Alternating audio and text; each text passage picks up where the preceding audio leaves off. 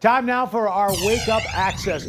Oh, to be 16 again. Well, maybe for you, not for me. However, for Justin Bieber, it's a great time. The singer has signed on with Usher's label and is set to release his debut album, My World, on November 17th.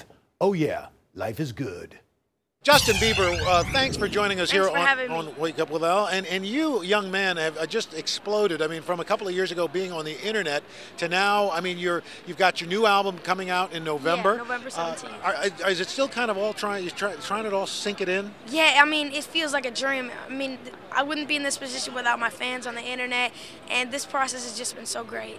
And you're with Usher's label. Usher's in your first video. Yeah, I'm signed to Usher. I'm actually signed to Island Def Jam. It's kind of like a joint venture.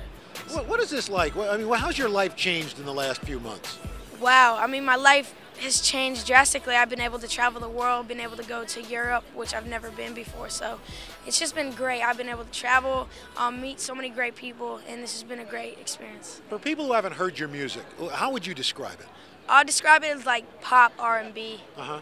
Yeah. I mean, I've got a almost 11-year-old daughter, Leela, who's like just nuts for your stuff. I mean, we hear it. I'm listening to you in the car all the time, That's funny. I mean, all the time. What's next for you? Are you gonna?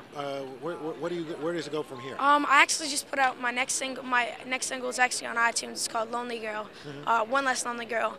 It's on iTunes. Just a lot of cool stuff coming up. I was on True Jackson.